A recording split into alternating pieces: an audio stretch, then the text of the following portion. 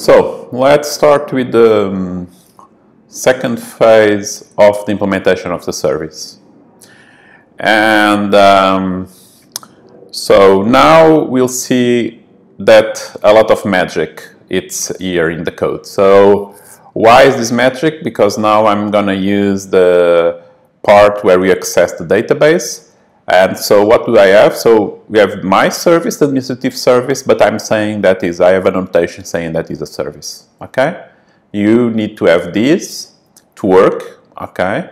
And you have injection of two repositories. What is the course repository and course execution repositories. So they are injected here automatically by Spring Boot.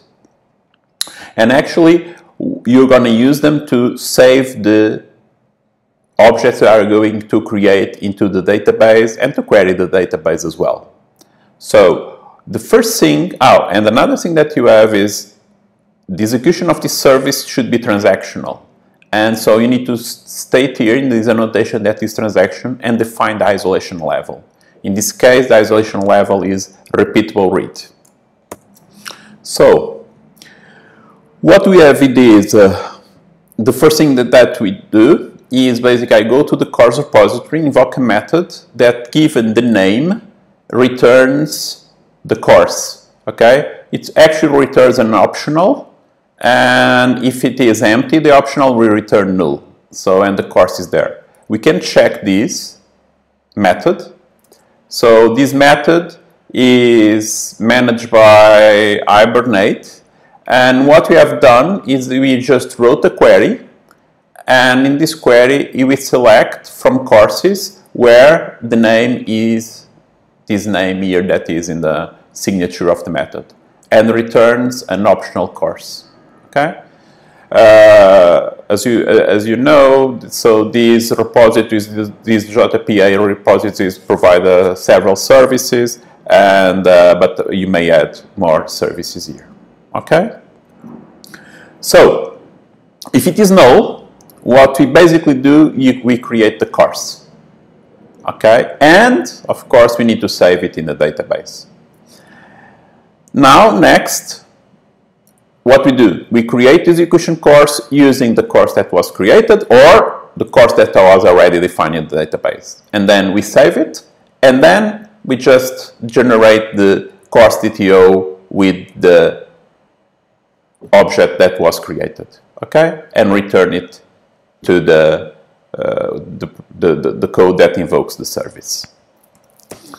As you can see, this is pretty simple, okay? We see that I have no checks about the inputs here because, as you saw in the previous video, everything is checked in inside the domain, okay? Even the semantics, of course, and the semantics of the creation is inside the domain. Having done this, it's time to look at the tests. And I've done a couple of things in the test such that I can test these without accessing the real database and use an in-memory database. So we need to annotate your test case with data.jpa test.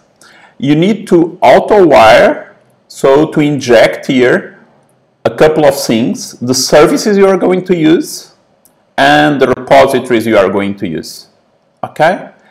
And of course, now let's look at the first, there's another thing that you need to do before we just look at the code is at the end I have the definition, the configuration to get the services. So we need to do this, and these are mocks that actually allows me to work on the administration service and the course service.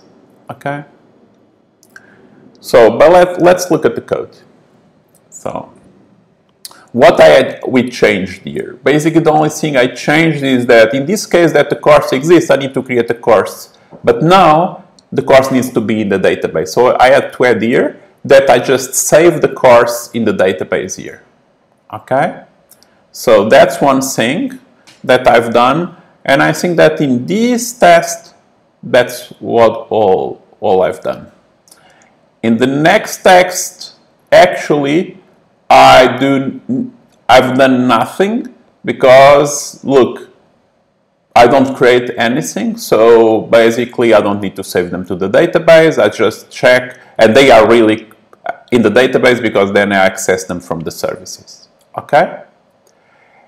And the other tests, then you need to save when you create, you need to save both the course and the course execution to the database.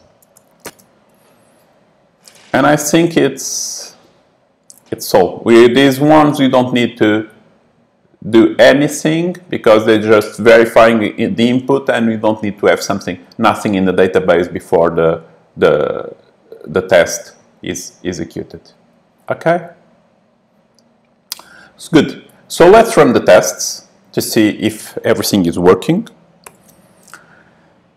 Probably it's gonna take a while because this is particular when you are recording, so the recording tool takes a lot of resources, so it gets slower, but okay, it's okay. So the tests are running, so running 9 tests, and let's see what happens here, if they are gonna pass or fail. Okay. I'll show you something. I fixed something that from the previous video, something like there was an equal here. So I didn't record that part, and actually is equal in a couple of places, okay? But the first time I ran the test, I just got these errors and I just fixed that, okay? So it's going to take a while. Let's just wait a little bit. So the tests finish, and 3 tests passed and 6 tests passed and 3 failed. Well, let's look what happened to the ones that failed. Okay.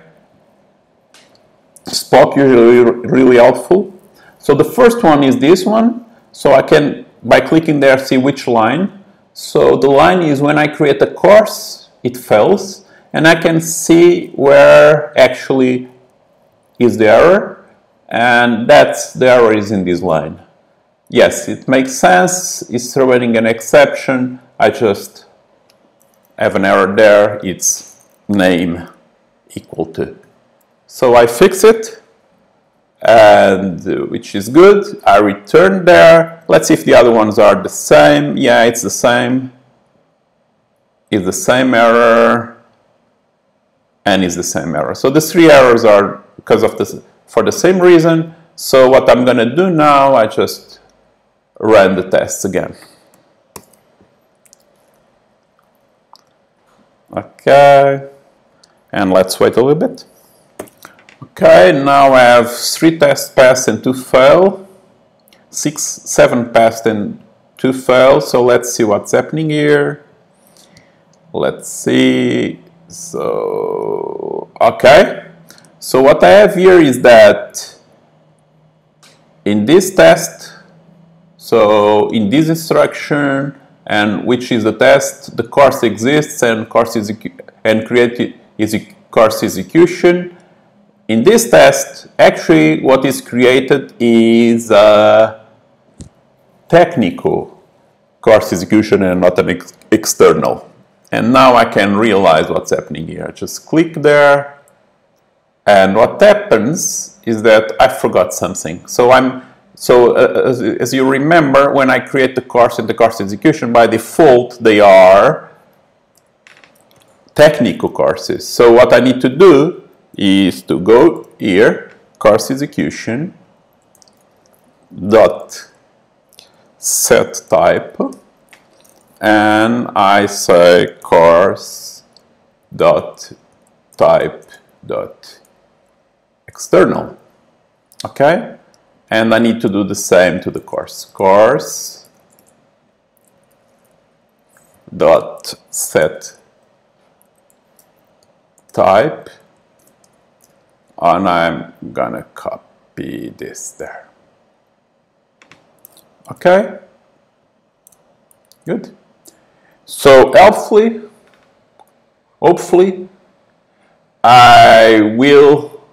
everything will be okay now. Let's see. My tests are okay now. Let's run them.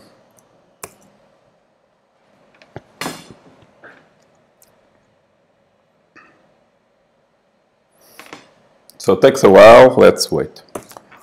So now I only a single file. Let's see what is the failure. So in course service I get courses. So, and there's a null there. So get courses return null. Why get courses return null? Let's look inside courses. Okay, and inside there, because Spock shows me everything. Well, the course repository and the repositories inside the course are null. Okay, so it means that basically here, when I create these, is not receiving these course repositories. Okay, so I'm going to change this a little bit. What I'm going to do is basically, instead of using this service, use the repositories to check directly in the database. Okay, so what I've done, basically I removed the course service from here. Actually, I realized what was the reason of the bug was that in this code, I was the creation of an instance of course service instead of using the one that was injected. That's why was the repositories inside were null. But anyway, I prefer to access directly the information from the repository. So what I changed here is basically that now in the results, I go to the course repository, I find and try to see a single course is there. And then I through the repository, I get it by and I check the value. I get it using the course name and I check it there. And actually I do the same to find the created course execution. Okay, I just see that there's one there in the database and then I just get it and then I check the values here. Okay, now let's run all the tests to see if everything is okay. So if the tests pass, means that the implementation is according to what we specified in the set of tests. Okay, now we need to wait a little bit. Okay, nice. All the tests passed. I'm going to do just another thing, which is, look, I've changed the domain. So I had other tests here. And what I'm going to do is to run all the tests to see if the changes I've done do not introduce a bug. And some of the tests we have, not the new ones, but the old ones, fail. Okay, and this is called usually regressive testing. So now we need to wait a little bit because it's going to run all the tests in the backend. I think there are 90 something tests we have so far. Okay, it finished. It took a while, 5 minutes running. But okay, I think my machine is a bit overloaded with the recording software. But so we can see that we have 91 tests, 0 failures, 0 errors. It means that by implementing this functionality in the main, we didn't introduce any bugs on the other functionality, as far as we know from the set of tests we have, of course. Okay, that's why it's nice to have a good cover of tests. Okay, this is the second part of the implementation of the service. There will be a third part, which I think will be a bit shorter. So see you in a while.